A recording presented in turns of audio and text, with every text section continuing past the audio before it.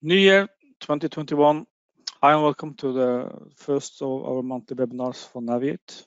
It's in the middle of January now, but we'll continue into February and so on and so forth with the first week and the first Friday. I hope you all are staying well out there, and thank you for joining today. Some practicalities before we start. The webinar today will be recorded and be available on our web pages next week on demand. You have the possibility to ask some questions during the presentation. You have the question pane down to the right, so please add your questions going forward and we'll try to answer them out during the presentation or at the end. If needed, we will do a short Q&A also in the end to get some feedback on what you have seen today. So, in our latest webinars last year, we talked a lot about workflows in Naviate. Today, we are going to talk about some new features we had a release in the end of December. And one of the new features that we released there was the Align Profile feature that we're going to talk about today for Naviate Site Landscaping. And I'm very glad to have Matthijs with me today. He's going to walk us through that functionality and see how we can use it in your designs. He's our product specialist, both for Naviate architecture and site landscaping. So he's together with me deciding what we're going to do in the development side for Naviate Site Landscaping. And this is one of his ideas as well.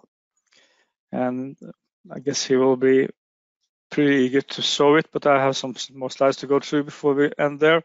Good morning, everybody. So I just wanted to tell you that your vote and vision matters.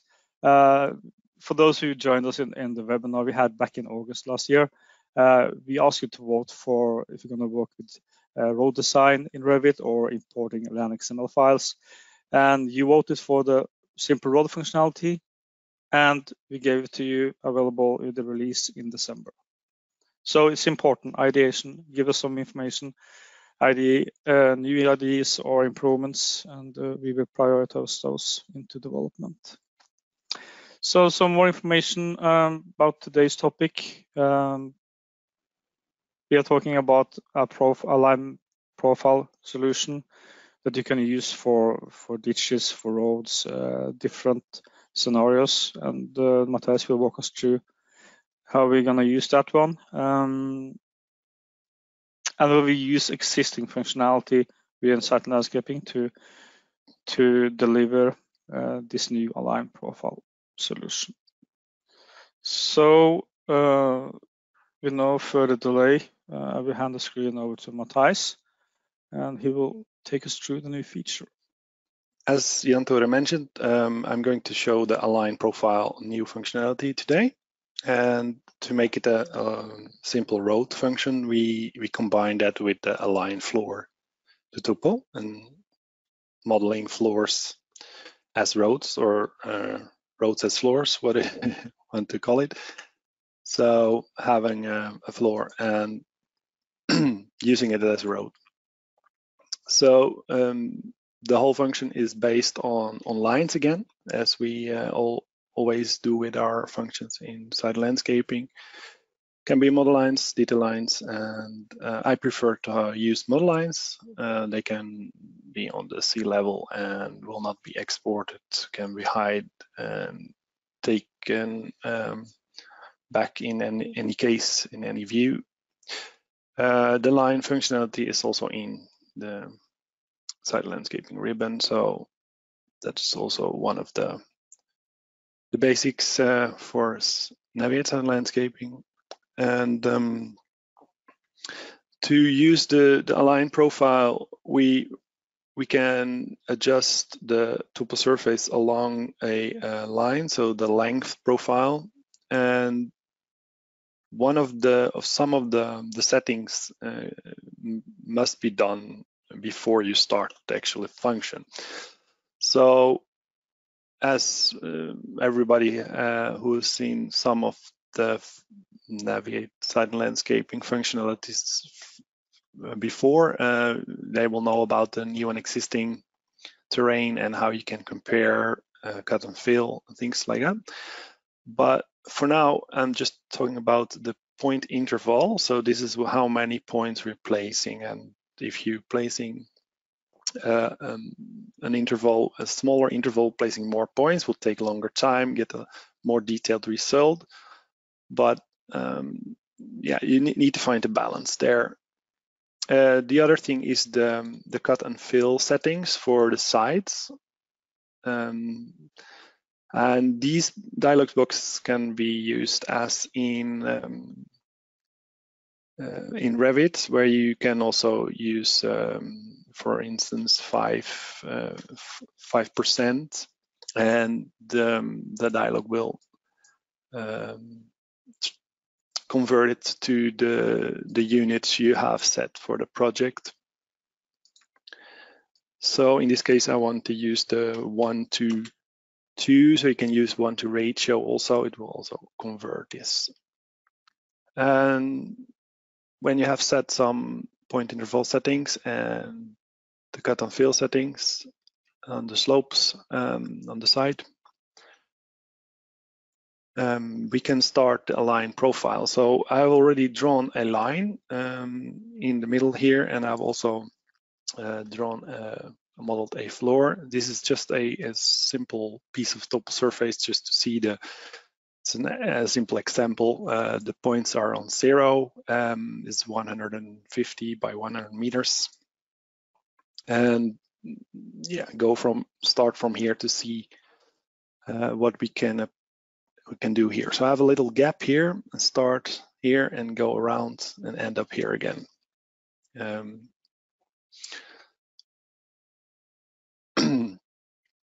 So yeah, 5 meters, 2 meters. It's I changed it a little bit sometimes. I think 2 meters can be done. All these things I will do will not take longer than a half minute to a minute. But okay, we start the function. We get a warning that we don't have an copy, so we will just continue and pick the center line of the thing we are going to change. So you can see that you can pick a profile, and that comes to the next thing. So here we can choose a profile, but what profile will we be able to choose? The one that is in the project. So if we open the families here and see, here I have 2 profiles, and then we'll show you how, for instance, this profile is looking. So a normal profile in Revit it requires a closed loop like this. Otherwise, a profile will never work. For this function, we actually require that there are no vertical lines like this, because we cannot place 2 points straight over each other in the toposurface.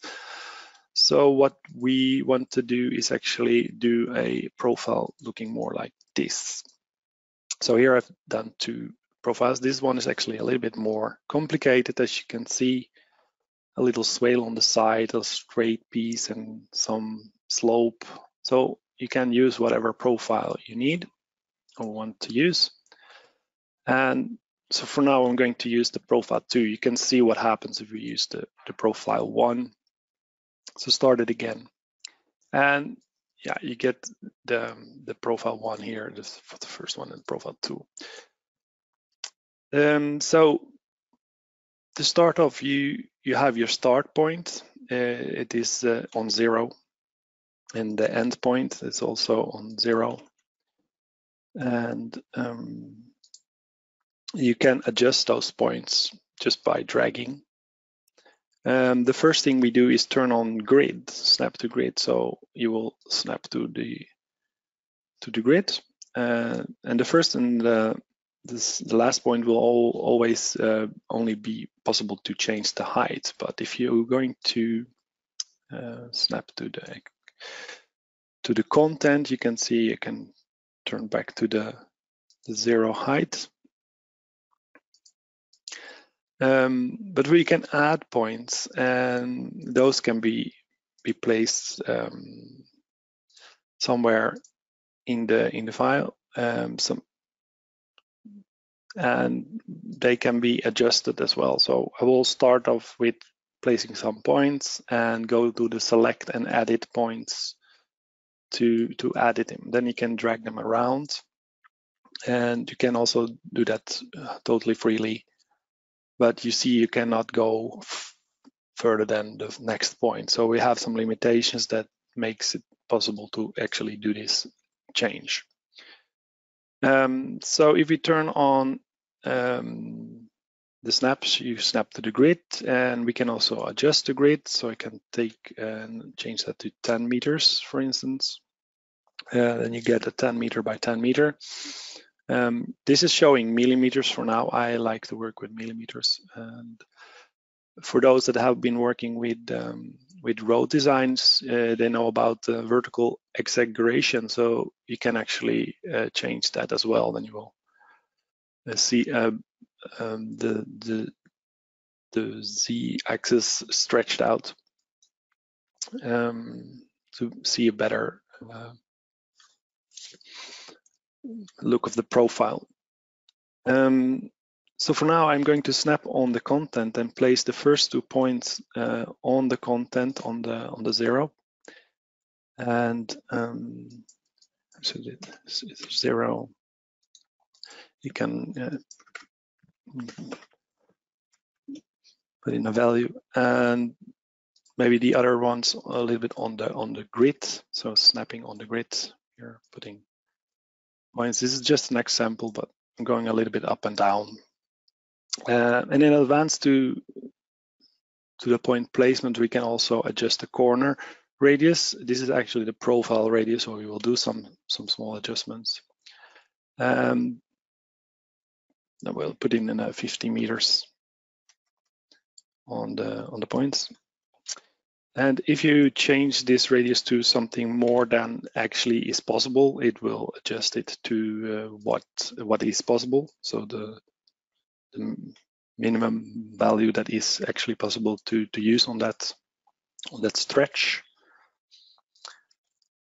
And so I'm using the 50 meters here for a smooth transition between the points. And yeah, if you look at the points, you can also adjust the slope from previous. So this is also something can be really helpful. What we have seen and understand is actually that you need the percentage here instead of degrees. But yeah, for now, we're going to do some small modifications and improvements on it. But for now, yeah, you can say that there are a lot of like web pages that can convert these things. So for now, we need some extra help if you want to know what 14 degrees in percentage is, for instance. So I'm running it on profile 1, and what happens if you run it on this first profile, you get this message that it cannot use the vertical lines. So that's what I explained about the profile. So I'm using the profile tool. That's a little bit more complicated. Other buttons, yeah, we can remove the points, and we can also reset so everything gets straight out and we have only the first two start points. So first run, some indication on how long this will take. We have a progress bar, not always really easy to find out how long this process will take. We're going into the toposurface and do changes to it, so that can have different results. And to make it a sort of simple road function, we do an alignment of the floor in advanced. So putting that one on top. And this is then following the center line as well, because that's a little bit higher. So you get a quite nice road on top of the surface in this example. As you can see, it adds boundary lines of the affected area, sometimes a little bit collision here, but it's trying to do that as good as possible. And this is for when we want to do changes. So when we want to modify the path, the center line of the road, or the modification, or want to do adjustments on the heights, we'll be able to reset that area, and this indicates which area will be affected when you do this reset. So if you do some other modifications on the toposurface in this area or in the neighborhood of your road, you know about the affected area for this road. So 2 meters was a little bit too much, probably. It took a long time, but if you should do this manually, it would take much longer time. So I've also opened the sections here to show you how this will look in section view. And you get a message of the floor not meeting, the thickness is not totally correct. That's normal Revit message. So this is how it looks in 3D, the floor following the toposurface. And we open some sections, and this is how it looks. Let's see, section 1 is here, and section 2 is here. So this is in principle what the function does. And when you do modification on either the center line, or you want to do some modifications on the heights, we can just run the function one more time on the same center line, and you get your same input back as it was. So if you want to do some changes, you can just drag these points and get to adjust the height from here, or you can just drag them around. And when doing a new run on the same stretch, you'll be able to reset what we have done here. So then it will delete all the points in this affected area and place new points and make new boundary lines for the affected area after the new modification. So you're free to choose that or not. There's some information about it here as well, the resetting thing. So what happens, did a small change, it's going to reset existing toposurface, delete. Yeah, so for now, I don't have a copy, so it cannot reset, so it will delete instead. And it will ask me to delete the lines, so I can also choose to keep them. Symetri will show the whole affected area. So for now, I'm doing a OK. It resets and runs a new run with the modification with the new settings. And we will see a small mismatch between the aligned floor, what was aligned to the first modification, and the new modified terrain.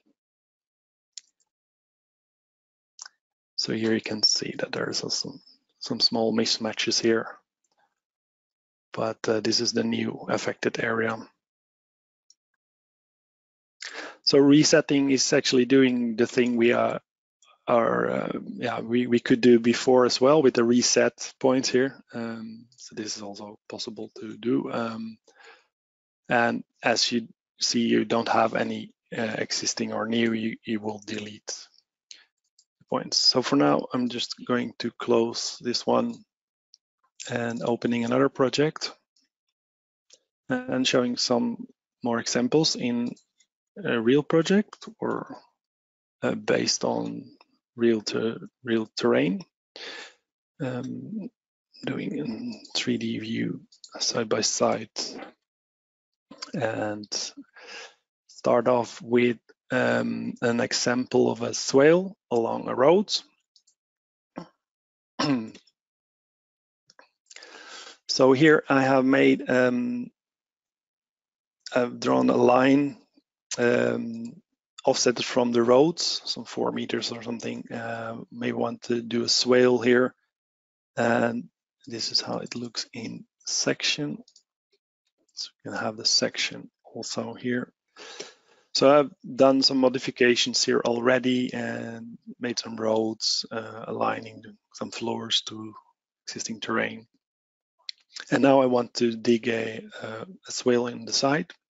Same thing here. I have some profiles. Here I have 2 profiles, one for a road I'm going to show afterwards, and the swale. And if you look at that profile, yeah, it will be just some lines. So if you're going to use profiles, try to avoid round forms, because the function will try to divide it in small pieces, and you will get a lot of points. So for this demo, I've done a really simple swale profile to not to sitting here and waiting for forever, but of course, the more detailed, the longer it takes. So for making a profile like that, you can just start a new family profile and just draw the line as you like the profile to look. So this can be used as a profile if you like. So for now, I'm going to use that swale profile along the road here and try to follow the terrain as much as possible. So starting same function, I am going to use 2 meters here.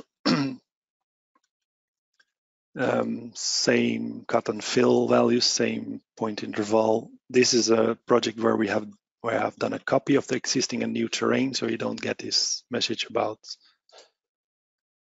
copying. Get the total distance from start to end. We can use the profile. You can add in some extra points along the existing terrain. Can modify those. Can snap to the content and snap to the existing terrain. And something that you have in advance here, if you're using existing and new terrain, is that you can actually see the new terrain as well. So in this case, it's not a big difference, but if you have done some modifications already before you started this function, you can see that at once. So change the transition a little bit, using 50 meters as well here on all 3 points. And yeah, run it on this profile. So then we will see a swale on this side of the road in plan, and in 3D it's affecting this part of the terrain. Are there coming in some questions, Jan Tore? No, not totally yet. quiet. So I guess they are concentrating on what you're trying to show them and how to use the line profile functionality. Good. But I'm monitoring the questions, so yes, I'll let you know going forward. So after this example, I'm doing one more example to see the slope on 2 different profiles from one point to another and how to use that. And that will be it. So there will be some waiting when the function is working, also depending on the settings, of course. So here you see the affected area with the pink lines. The profile is cutting out the existing terrain, and you see the existing here and the new terrain. And this is how it looks in 3D. Also depending on how many existing points you have in this area. So the next example will be from this pad to this pad. You see the contour lines, it goes quite some meters up, and the total distance will be about 200 meters. So what you can do there is, of course, draw a line with some curves almost straight from that pad to the top here, and see what happens if you try to run a road between these two heights and pads. So maybe changing the sections here to something else, yeah, that we can do if I have drawn two pads here. So I can do that afterwards. So just starting the function actually with the same values here now on this path here. And you can easily see by just selecting the endpoint what the slope will be. So this is about 6.7 degrees. So for now, I'm going to check that here. 6.75 degrees. This will be 11%, so this will be way over the regulation, but then we need to do some longer profile. So drawn a longer profile, and this profile can of course also be adjusted to and changed to something that will work. And to see the result, we can also open this section here. So we can see what happens when running it on this section. So here, I'm going to do some straight. I'm going to set it a little bit higher. So set it at 10 meters, so it goes a little bit quicker. So running the line profile on this line, and see by selecting the last point that we are within 3.3 degrees, so within the 6% that is a regulation in Norway. So I don't know about your regulations, but you can always adjust that to your regulations. And for now, I can run it just straight out. If I'm going to put in more points, I will probably go out with will not meet the regulations because I'm going steeper and up and down again. But for now, we can see how this is working out. So just run it straight out without any points and see how this is working.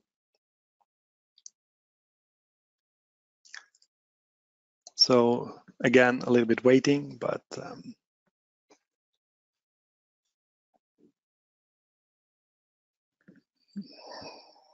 of course, yeah, if you have to do this manually, it will take probably days to do if you want to use Revit. So the examples are also within like 200 meters and something. So if you're going to do bigger areas, I would recommend to split up the model. You see the affected area and the profile here. So I've also drawn a roads floor as a road here, so we can do the same thing here and aligning with the 10 meters settings. I can use the perimeter points only. This is a flat road. It's a little bit simpler profile, but it has this little swale on the side. And you see the result here. Using the 10 meters, you get a really quick impression of what is how this will look.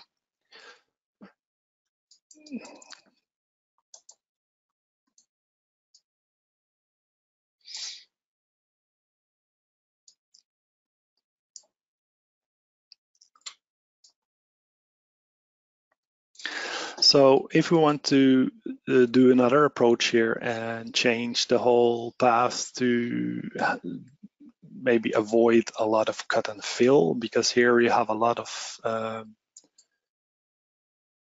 cut, and on the second section we have a lot of fill here on this side here. So if you're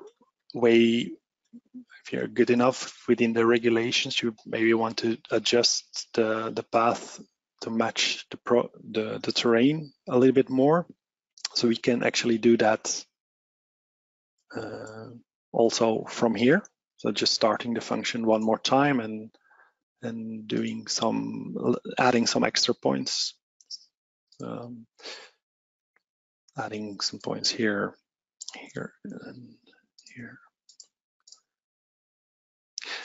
So to start off, I know the bottom of the start point. I'm going to adjust it a little bit so it will match the bottom of that path.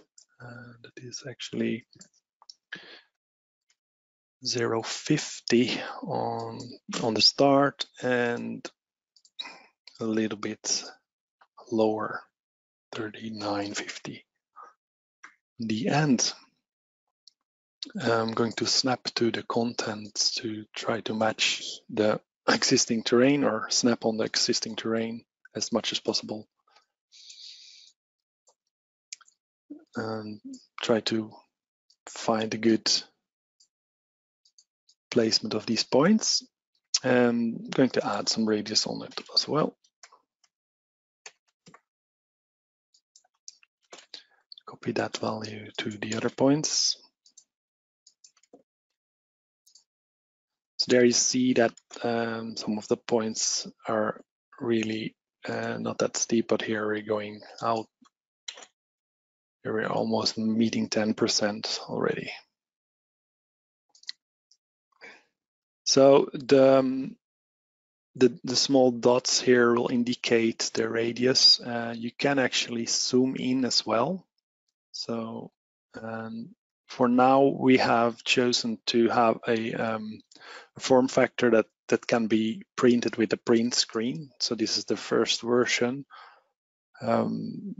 Just please let us know if you really want to have some annotation on it as well, so you can show the height of the points and the slope between the points and the radius of the points in the interface, so it will be easier to print the whole path in just one picture, or maybe you just want to zoom in on parts of the profile and print those individually.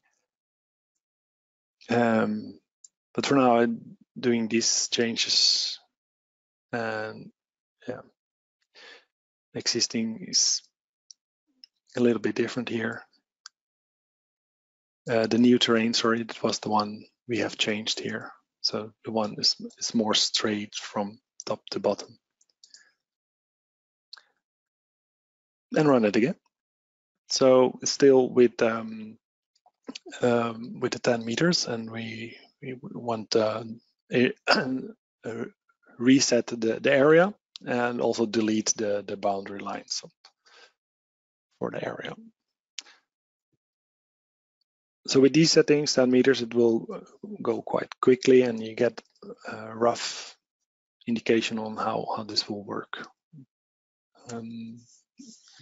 So if you're not doing the demo like me, you can adjust the point interval a little bit down and get a smoother result, but you have to wait a little longer. So. Jan Tore, did I miss out on some of the requirements, things that are lying back, the thoughts, the principles? No. Not yet. Not yet. No, I think you covered all elements and the possibilities within the line profile functionality. It's a tool, as you see, can be used in different scenarios, different workflows depending on your needs. these are some examples that we have highlighted in this presentation. This is the kind of the first version of Align Profile, and now we have some possibilities to improve it even further on. Thijs mentioned some elements during the presentation. So definitely, any feedback on this feature, trying to use it, or after this webinar, as you've been seeing the presentation today, are very much appreciated. So please do that. I have one question, Thijs. If it's possible to see the section profile in the plan view, but I guess this was coming into the chat. Yeah. So actually, a lot of like arrows along the line or something. Yeah, I'm not sure. Maybe we need to discuss a little bit back and forth with the one who raised the question. We can get back to that one after the webinar. Yes. I don't think it is possible to like present it on a Revit sheet. I think that's what he is trying to ask for. Yeah. So you should get a lot of sections along the path. For now, we don't have that, but if that is something we really want, we can use the ideation. You can really, should use the ideation form. You mentioned something about that, or something maybe afterward. Yeah, we'll take it in the end of the webinar. Yeah. Show how we can help us improve it even further. Yeah, absolutely. One more thing, just to keep in mind, as I mentioned, you can start the function more than once and find out how the profile is, how the new profile is. It's aligned totally in each other now because I aligned it to the existing, almost to the existing. And you can always come back here and delete points and move them around and run it again. But if you want to start from scratch and want to do it more easy, we are actually saving this data in the lines. So if I'm taking out this line with the cut and paste on the same place, we'll actually remove the data from that line and input. So if you then run it again, it's actually reset to nothing. So you can start from scratch immediately, and you can also use the reset points manually to delete all the points that were placed for this modification. So you don't need to start the align profile function to take this modification away and go back to scratch to existing. And that was it for now. So I hope it was clear enough. Back to you, Jan Tore.